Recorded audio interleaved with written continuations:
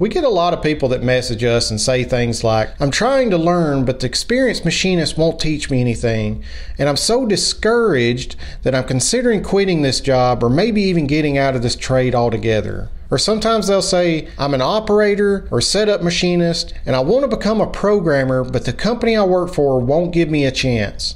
If this sounds like something that you are currently experiencing, then keep listening, because I'm going to share with you some things that will hopefully get you past these barriers and the approach that I personally took to get to where I am today. In a recent video, I spoke about the mentor that I had when I first started out and how his training technique really helped accelerate my career.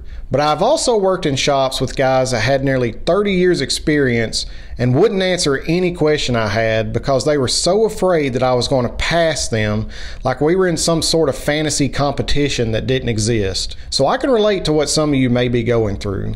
But what I did not mention in that video is the reason these guys were willing to teach me was because I showed a deep desire to learn, and I also expressed gratitude every time they went out of their way to teach me something. So before we start casting stones and say that others are not willing to teach, we always need to look at ourselves first. And in this case, we need to ask the question, am I opening myself up to be taught? The reason I say this is because I've worked with young guys in the past that were on second shift starting out, and they would come to me and say, man, I wish I knew what you know, but I don't have anyone on second shift that will teach me. So I offered to stay over every day and teach them everything I know. But I quickly found out that as soon as I started telling them something important, they would tune out and then wander off to talk with their buddies about go-karts. That's the moment I realized that they didn't want to know what I know. They just wanted to get paid what I got paid without putting in the work. As the saying goes, everyone wants to be a line until it's time to be a line. So after I saw that they really didn't care about learning, or the fact that I was spending time away from my family to teach them, I packed my things and went about my way. You need to keep in mind that experienced machinists have put a lot of time in learning their trade, and if they're going to go out of their way to give free information, then they are going to make sure that the person they are teaching really wants the information and is going to be grateful for it. But if you are eager to learn and still nobody at your shop is willing to help, then you need to take charge of your career and invest in it to become successful. And the best thing to invest in is yourself.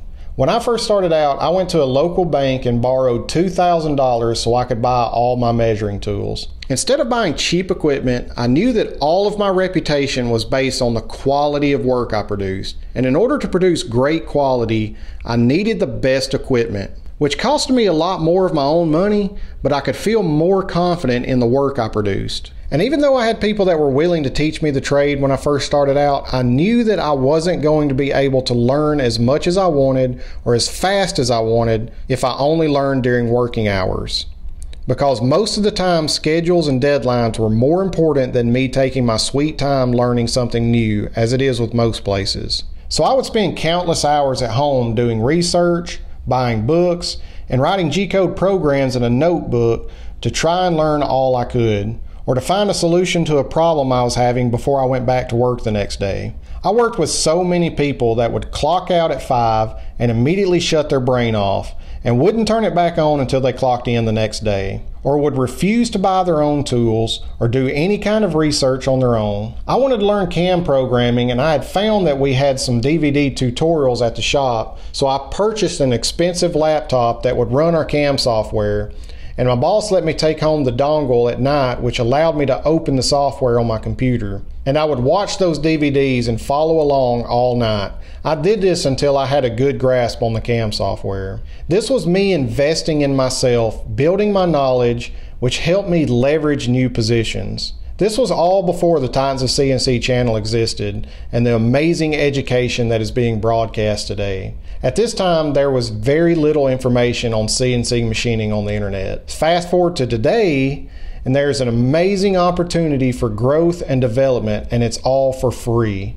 The amount of education that is on this channel and on our academy at academy.titansofcnc.com is staggering. There's hours and hours of tutorials that you can learn on your own without needing anyone else's help. There you can learn everything from basic machining fundamentals like setting up a machine to designing in SolidWorks, and programming in Mastercam from simple 3-axis parts to complex 5-axis parts. Never has there been more information readily available than there is today.